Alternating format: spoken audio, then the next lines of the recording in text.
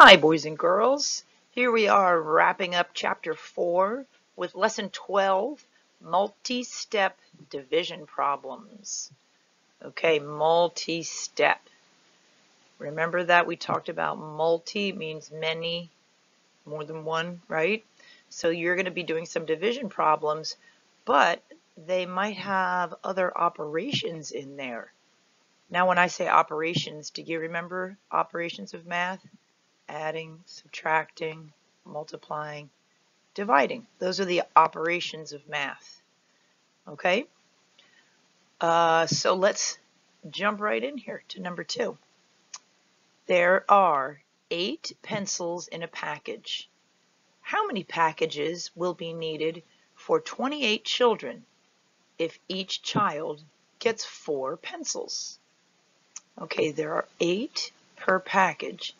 How many packages will be needed for 28 children if each child gets 4 pencils? Now, since you've been doing so much division, you probably want to jump right in and immediately be like, well, I'm just going to divide some of these numbers. Well, we have to think here first. What is happening? You can buy pencils, and there are 8 in each package. How many packages will be needed? You're not just buying packages for 28 children, or pencils, I mean. You're not just buying pencils for 28 children. You're buying pencils for 28 children that each get 4 pencils. So if you have 28 children and they each get 4 pencils, how many pencils do you need? You need 28 sets of 4 pencils, don't you? 28 children, 4 pencils each. So this is the first step. You need to find out how many pencils we need altogether before we can figure out how many packages of 8. So let's see. 4 times 8, well, 2 times 8 is 16. So if I double 16, that's 32. 4 times 2 is 8, 9, 10, 11. Okay, I need 112 pencils. And the pencils come in packages of 8. So I'm going to separate 12 into, 112, what am I saying? I'm going to separate 112 into groups of 8 to find out how many packages I'll need. So 112 divided by 8 packages. Okay, so let's see. Can I put 8 into 1? No. So our quotient is going to start over here. So what about 11? 11 tens, yes. 8 can go into 11 one time. Okay, that was division. Now we multiply. 1 times 8 is 8. Then we subtract. Remember I said when numbers are close together, like 8 and 11, I like to count up from 8 to 11. I go 8, 9, 10, 11. It's 3. All right. And then we have check. Is 3 less than 8? Yes, it is. And then B for bring down. Bring down the 2. All right. So now we do back up to the top, D for division again. 32 divided by 8. Oh, we just did that over here, didn't we? 8 times 4 is 32. So, boom, 4. I love when that happens. So that was division. Now we multiply. 4 times 8 is 32. S for subtract. Okay, so how many packages of pencils do we need to buy? 14. 14 packages. All right. Now on this page, they are using bar models, right? So if you wanted to draw a bar model, I probably should have done this first. You would do, let's see, there are 8 pencils in a package. How many packages will be needed for 28 children if each child gets 4 pencils? So I could do 28, 28, 28, 28, right? That would then end up being the number of pencils, which is 112. And now the 28 is 28 students get 4 pencils each. So 28 times 4, okay? And which is 112, which is what we figured out. And then you divide the 112 into 8 equal parts. 1, 2, 3, 4, 5, 6, 7. And in each of those parts is 14, 14, 14, 14. Okay? I like bar models a lot. But to be honest with you, this is not really my favorite spot to use a bar model. But that's a way you could use a bar model.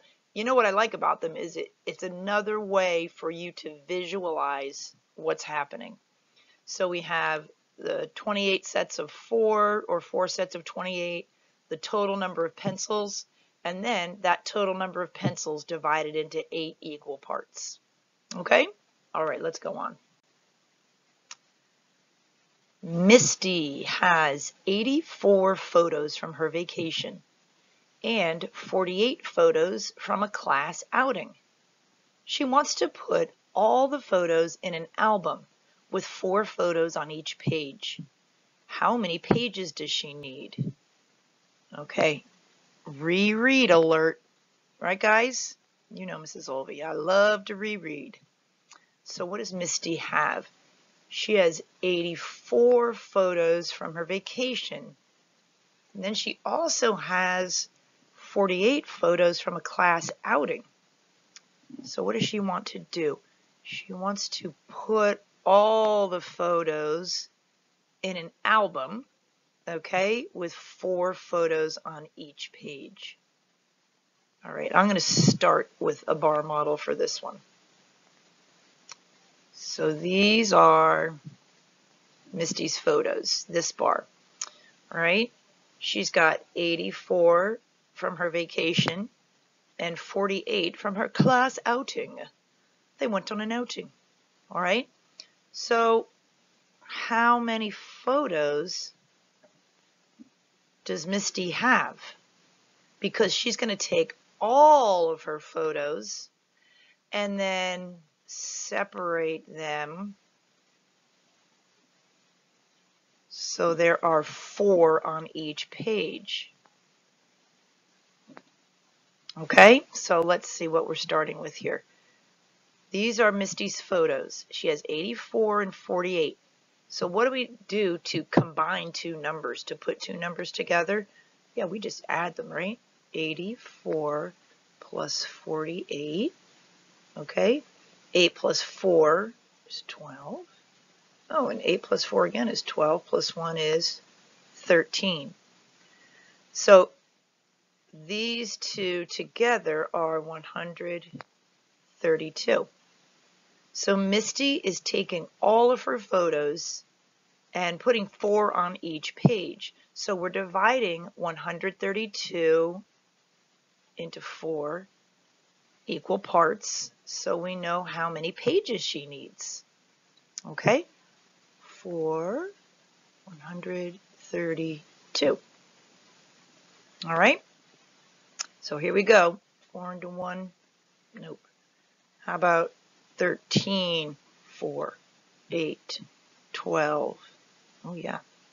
3 times. So 13 divided by 4 is 3. 3 times 4 is 12. Subtract.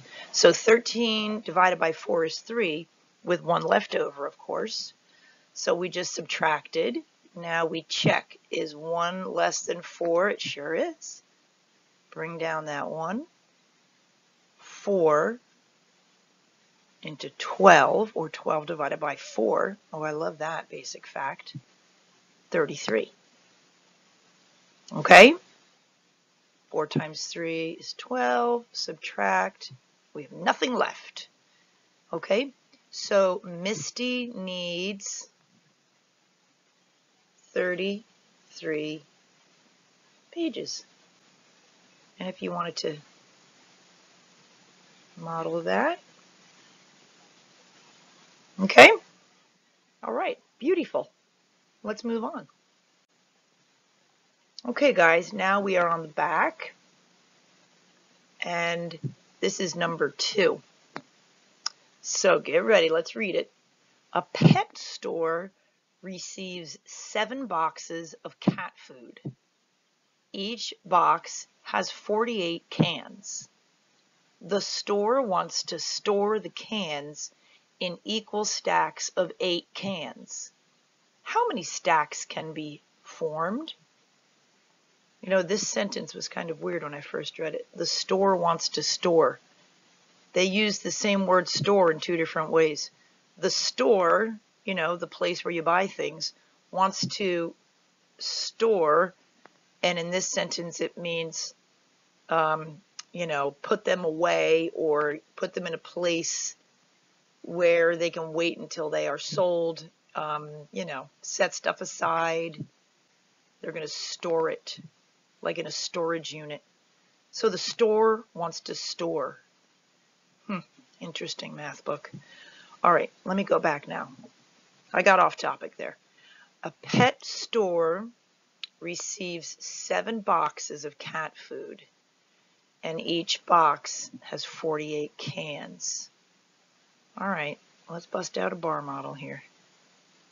Okay, 7 boxes. 1, 2, 3, 4, 5, 6, 7.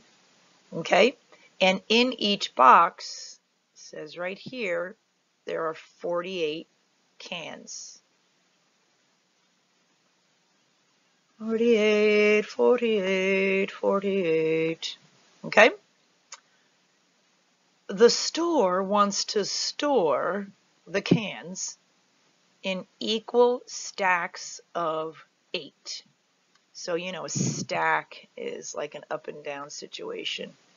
2, 3, 4, 5. Put one more up there. So that would be what the cat food would look like, a stack of 8 cans.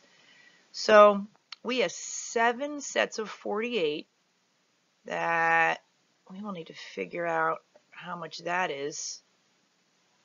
What do we do? 48 sets of 7. What operation is that, boys and girls? When you have the same amount, ding, ding, ding, ding, ding, ding, ding, multiply, you know that. 48, what was it again? Boxes of 7. Okay? Oh, wait, am I saying that wrong? 7, no, that's right. 48 cans in each box. So 7 boxes of 48. Oh, I did say that in reverse. Each box has 48. Box, box, box, box, box, box, box. Okay, got it. So 7 times 8. Remember 7 times 8? 5, 6, 7, 8. 5, 6, 7, 8. 5, 6 equals 7 times 8. Whenever you get to 7 times 8, well, some kids get stuck. I won't say most, I don't know. So remember, 56 equals 7 times 8. You're just counting. 5, 6, 7, 8. Okay, 56. 7 times 4, well, when I get to my 4s, I go 7 times 2 is 14. Double 14 is 28, plus 5 more. 29, 30, 31, 32, 33. 33. So there are 336 cans of cat food. And what is the store doing again? They're putting them in equal stacks of 8. So what we're going to do with the 336 is 1, 2, 3, 4, 5, 6, 7, 8. We're going to separate the 336 cans of cat food into 8. So, divide-o-rama. Okay? 8 into 3. No, sorry. How about 33? Let's see. 8, 16, 24, 32, 40. Okay, 40, it's too much, so we're going to go with 32. 1, 2, 3, 4. 8 times 4.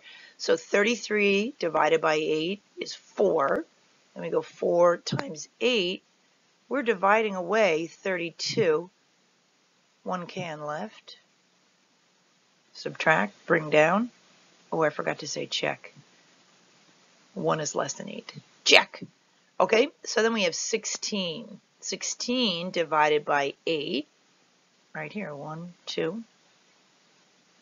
Subtract. Okay, are you getting the hang of this long division? I know you are. So how many stacks can be formed, boys and girls? Ring-a-ding-ding. 42 stacks. Okay? 42, 42. That's a 4. 42, 42. 42, 42, 42, 42. All right. Beautiful. Okay, this is from the Spiral Review. And we are back in Chapter 2, Lesson 12. So let's see what this says. Mr. Hatch bought 4 round-trip airplane tickets for $417 each. He also paid $50 in baggage fees. How much did Mr. Hatch spend? Okay, well, let's see what he bought again. He bought 4 round-trip airplane tickets. Round trip means that his tickets are going to take him to the place he wants to go and back again. So let's say he wants to go to Chicago. He'll go from one place to the other place, back to home. That's round trip. And each ticket was $417. And he also paid this $50 in fees. So he bought 4 airplane tickets, and they were each $417. So he definitely paid $417 4 times, right? Okay, that's for sure. So let's do that as the first step. 28. 4 times 1 is 4, plus 2 is 6. And 4 times 4, what's 4 times 4, you guys? 16. Okay? So for the airplane tickets alone, he paid $1,668. But then we have these baggage fees, $50 in baggage fees. Does it say that he paid the baggage fees 4 times? Did he have to pay 4 sets of baggage fees? I don't think so. It looks like he just paid an additional, ching, ching, $50. So he bought 4 tickets, but then had to add on $50 for baggage, which is like your suitcases. Okay, 8 plus 0 is 8. 6 plus 5, 5 plus 5 is 10. 6 plus 5 is 11. 6 plus 1 is 7. So Mr. Hatch altogether paid $1,718 for his trip. Choice C. Okay, guys, because he only paid that fee 1 time. All right, excellent, excellent, excellent. Keep on keeping on. Finish your homework.